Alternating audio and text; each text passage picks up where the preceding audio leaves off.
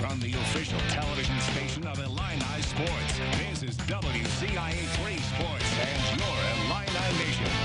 Illini, I wouldn't call it bad blood, but it's safe to say Christmas cards weren't sent back and forth between Illinois and Missouri this year. The Braggin Rights storylines are aplenty, with three former Illini now playing for the Tigers. Mark Smith, Jeremiah Tillman, and Javon Pickett all signed to play in Champaign. Smith even did for a season before transferring to Columbia. They meet in round 2 of the showdown. And after winning by 16 last year, Mizzou has the Braggin Rights coming in on a great day in St. Louis and Arch City. Kofi Coburn gets his first Braggin Rights bucket to put the Illini up early, 13 points in his St. Louis debut, but the Tigers right behind them. Kobe Brown, a 3 just as the shot clock expires to get the Tigers going. Next possession, Georgie Bashonishvili comes right back at it with a 3 of his own as the orange and blue go up by 6 to get the crowd into it. Things looking good for the Illini here as Ayo Dosunmu, aggressive all day, makes a nice move into the paint. He leads all scorers with 21 points. The Tigers claw back, though, at the end of a sloppy first half. Mitchell Smith to pull them within 1. They take a 3-point lead at the break, and then it starts to unravel and get ugly for the Illini in the second. Jeremiah Tillman knocks down his first bucket of the game. It sends them on a big run, 17-5 if you combine the end of the first half and the start of the second. Javon Pickett gets in on the action with a layup, 32-24 at that point.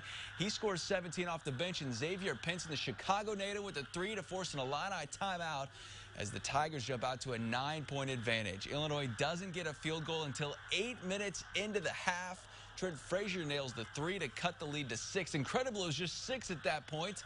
Bashonishvili goes for more, but Alan Griffin with the behind-the-back layup, 6 points, 8 rebounds for him today. But it was hard to stop the Tigers after this one. Look at this filthy dunk. My goodness, take another look. Tillman with the one-handed throwdown.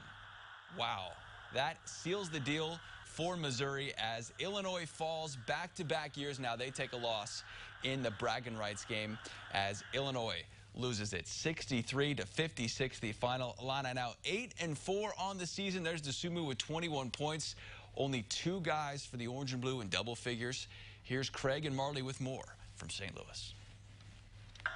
For the second straight year, the Braggin Rights belong to the Tigers of Missouri, but not without some extracurriculars late in the game between current and former Illini. 3 total technical fouls called in the game, 2 on Illinois and 1 on Missouri. It's always a game with a lot of emotion on both sides of the court. That was definitely the case on Saturday, but it was Missouri playing with a little bit more emotion. Seemed like they wanted to win a little bit more, and they forced Illinois into a cold shooting night. Illinois couldn't hit a shot in the second half, going 8 of 25 from the field, with their first field goal of the second half coming more than 7 minutes in. And yeah, the ball just gets it sticking. When the ball gets it sticking, it's easy for the defense to, lock in defensively and lock in on the offense. So we just pretty much got to just move the ball and not let the ball stick.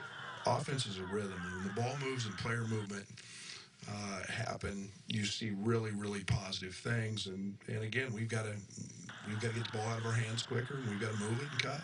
When the Illini offense is playing well, it's normally because the defense is also playing well, and on this night, the defense also struggled. Yeah, Brad Underwood has praised this defense for their tenacity, but there was nothing to brag about against the Tigers. The Illini were out-rebounded 36-32. Kofi Coburn had just 2 rebounds the entire game. Disappointing numbers there for the Illini big man. They also struggled to stop several Mizzou runs. The Tigers shot 50% from the field in the second half. We shouldn't have to wait till Coach Young to get hyped or yell at us when we play defense. We should have that mutual respect where we should come out and do it each and every night. There's nights people are going to do a really good job on Kofi.